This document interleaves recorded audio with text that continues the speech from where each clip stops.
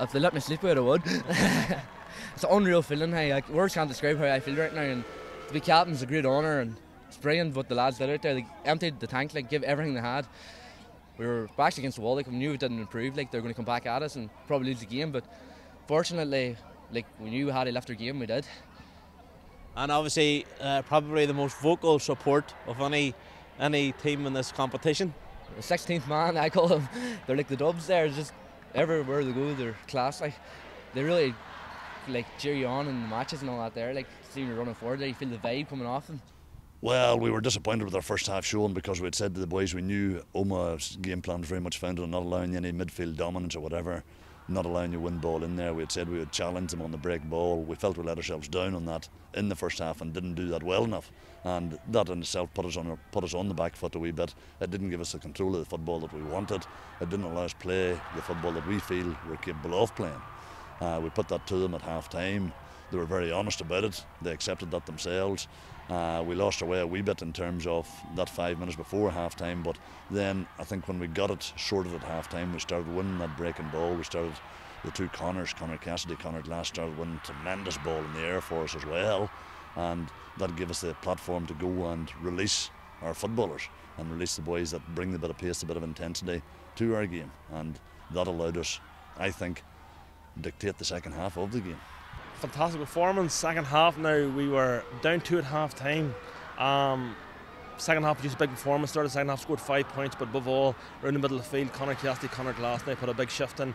Now, thankfully, Danny got the goal.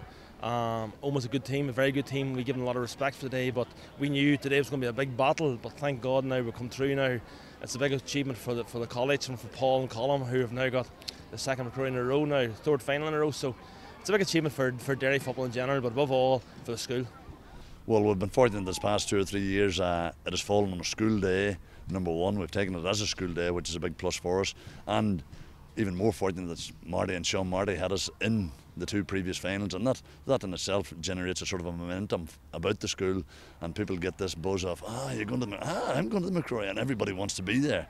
And I've said it many times, it's almost like the school's cheering out because everybody remembers being young, being at the MacRory final, the buzz on the buses, the buzz in the stand, the buzz afterwards.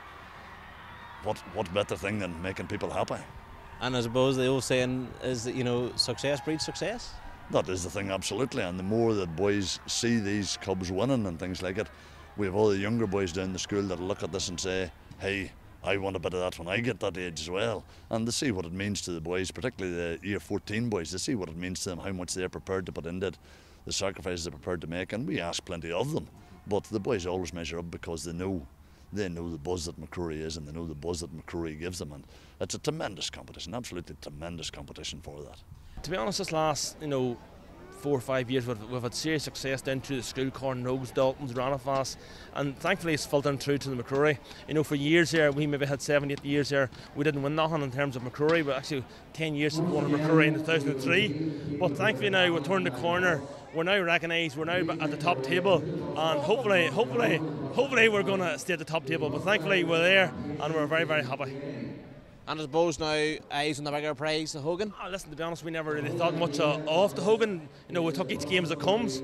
Now I know Paul and Colm will get the team down now, and we'll work hard and prepare for the semi-final, because last year we're in the exact same boat and we're in bonus land now. Last year we went to Croke Park, we won the Hogan. It was a big achievement for the school, and I dare say these boys here can emulate the boys of last year. There's a school in Dublin, Colaiste Eoin, who have won the Leinster Schools title. Dublin football's on a high.